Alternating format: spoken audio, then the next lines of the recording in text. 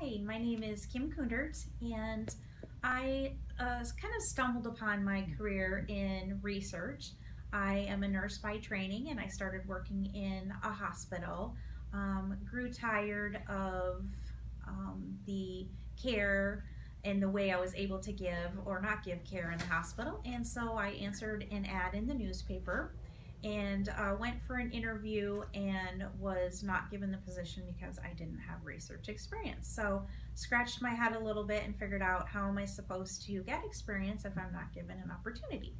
So I answered about a month later, answered another ad in the newspaper and went for an interview, and luckily somebody was willing to take a chance on me. I answered an ad with Clinical Research Advantage and was given the opportunity, and I started with them. That was back in 1998. So 19 years later, I'm still with the company. I started my career there as a clinical research coordinator, and I worked my way up in the company slowly as a manager, director of clinical operations, and now that we have 79 locations, I'm the senior vice president of operations.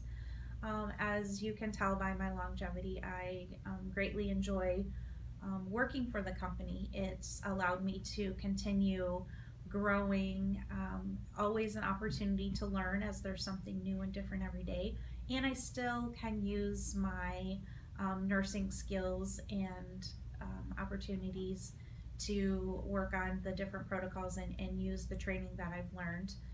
So if there's anyone out there who's thinking about trying to get into the research industry, don't hesitate. There are opportunities for you as well. There's classes and different means for you to get involved as well. So be like me and take a chance, and who knows where you might end up.